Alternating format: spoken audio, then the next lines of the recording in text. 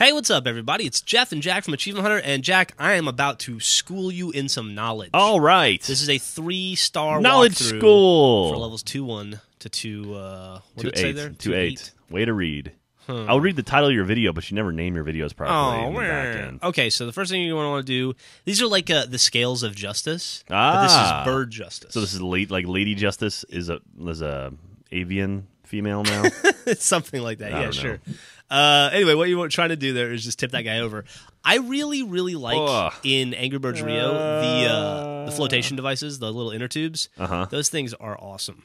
And they're welcome. Yeah, they're bouncy like a motherfucker, and they're a welcome new addition to Angry Birds. Although I will say, sometimes you'll get like a piece of driftwood on there, and it'll just bounce for like a half an hour. And you're like, I just want to finish the level. Come on, inner tube. All right, here we go. All right, here we are in 2-2, using the bluebirds to rain down justice on. Well, not a lot of justice was rained there. Oh no, it's a chain nothing's reaction. dropped yet. Don't worry. Oh, there we go. There. There's a couple. We're getting there. So I think this one we want to get around 80,000 points if memory serves. And I don't trust your memory. Never trust my memory. And as you can see right there where the stuff is falling in between the two columns is going to be one of the pineapples. Oh yeah, look at that. Yeah, I'm not going to get it on this one. I'll do it on my pineapple walkthrough, but it is over there. So man, that's going to be a tough one. Here we are, 79. Yeah, 79 is enough to do it. Okay. It actually is kind of annoying to get to. It's kind of like threading the needle going down between those two rows of unbreakable I don't know, whatever the fuck there is in those boxes. Some like World War II. Oh, TNT, boom. Probably old like MREs from World War II or something. Oh, it's going to go. Wow, yeah, nice shot. That's what they call chain reaction. Is that what they call it? Oh, you mean the Keanu Reeves movie with Morgan Freeman? I looked it up on Wikipedia. Yeah, and Angry Birds Rio was originally based off of the Keanu Reeves chain reaction. Wasn't like Rachel Weisz in that too? I think so. It was like that came out like right after Matrix, right?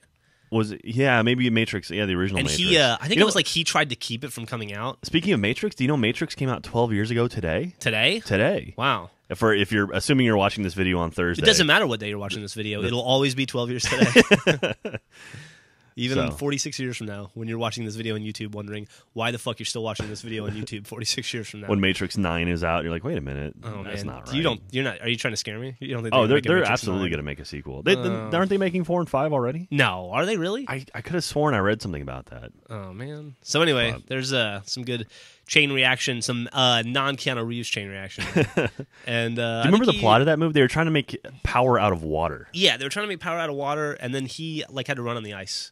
Because it was cold. Yeah, at some point. Okay, I don't remember that. I'm pretty sure. Well, I remember they were underground in like some base or something. Yeah, and he said, "Whoa, whoa," not like a Matrix whoa, but what was chain reaction whoa. Is he Bill S. Preston Esquire or Ted?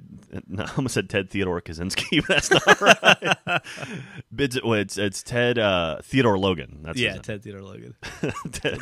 Although Ted Kaczynski, that changes those movies. Changes the tone of that film, yeah, dramatically. And there we go. Splashdown. That was we just saved like 10 families of birds there. Yeah, no kidding, man. It was like a tiny bird town. But we destroyed all those lives of those poor logs. I like that. In the plot of this, you have to save the birds that are not being held captive by anyone, from what I can tell. Yeah, they're just stuck in a giant warehouse. And there's no one guarding the warehouse, and you determine that it's best to bash it's just destroy it all, as opposed to just like flutter on over there and pick the lock with your beak. Which I'm assuming beaks are like perfect for picking locks. I don't know. These are some weird looking birds though. I've never seen a triangle bird in real life. So well, you don't get out much. Let's be honest. You don't spend a lot of time in nature. Oh, that's true. If you go 2 or 3 miles off the beaten path, there are triangle birds all over Texas, just scattered about. Yeah. I like to go bird watching sometimes. Do you? No. Looking for triangle birds? No, I don't like to go bird watching because I'm not 87. Why does that become like a major pastime for the elderly? I don't know, man. It's free. I've got 90 years on me. I've seen and done it all. Now I'm going to study birds. I'm going to put down the Wheel of Fortune and I'm going to pick up a fucking ornithology book. Yeah, an ornithology book and a spyglass, because that's what a 90-year-old would call or a monocle, binoculars. Maybe. Yeah. And a spyglass. I'm going to get my bird watch on. Oh, are we done? Don't worry. There's more to come.